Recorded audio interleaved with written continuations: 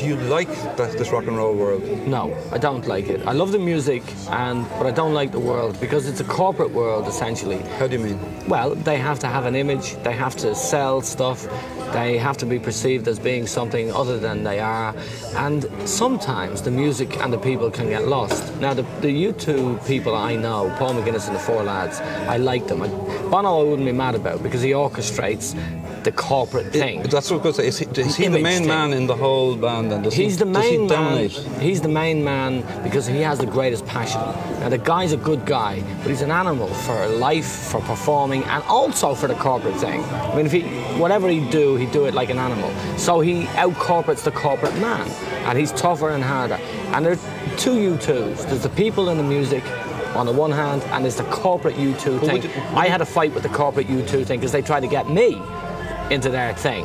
And I don't work for U2, I was working for the reader. But it has degenerated into a little bit of a personal squabble, or is it as intense as that? No, it's not. I like the guys, but I'll always fight with their corporation.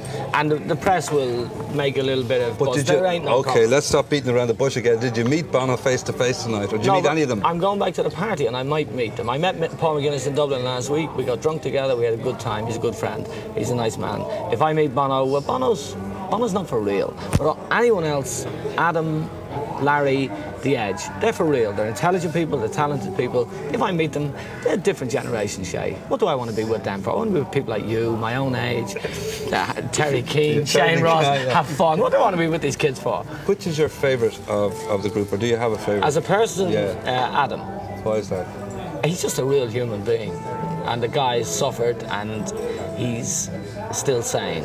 And I think if you go through that rock and roll, Hollywood, being famous, superstar thing, and remain a happy man who can buy a hot dog in Leeson Street and go down to Susie Street and have a ball, that's a lovely quality. And it's the most important thing even for you, Shay. Got to stay sane. He's the sane man. So is Larry, so is Edge, but Adam is saner than most. The other thing, of course, that got you into a lot of trouble is that they said they felt that you overplayed the whole Christian angle in their lives. Well, I didn't. They introduced that into their music in the early days. I was a biographer. I had to deal with it. And believe me, they know, and I know, and I'm telling you, that I underplayed it.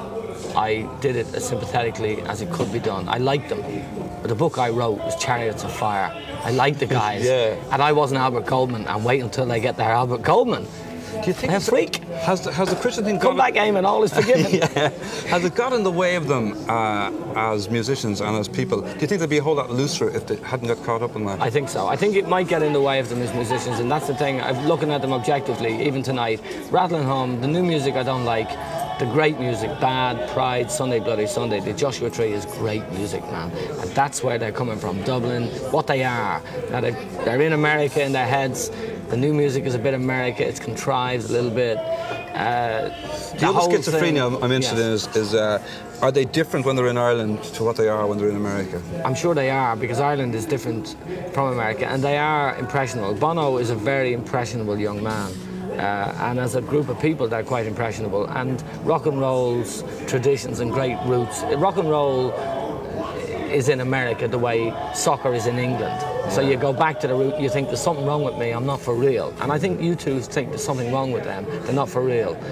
Unless they do this American thing. Now they've done it. I wish they'd go back and be for real. But this was a brilliant stroke all the same that you got to write the biography. Is it going to make you a lot of money? I was dead lucky. It will make me a lot of money. More money than I deserve. Is this a pension for you now? It is. It's my pension. It's what Humphrey Bogart called my fuck you money. Really? This is your passport to freedom? Like, you can do what you want now, is it? More or less. But I was doing that before anyway, even when I was skint. Well, why do you kind of keep writing for newspapers then if you... Because I have a passion to write about sport and a smaller but still living passion to write about life in Dublin. And that's why I do it, because I like it. But you're a terrible man for getting sucked into arguments all the time, unconscionably, aren't you? Well, I do, but life is great. It's a buzz. I mean, I'm passionate about things. So if you're passionate about things, you will get into arguments.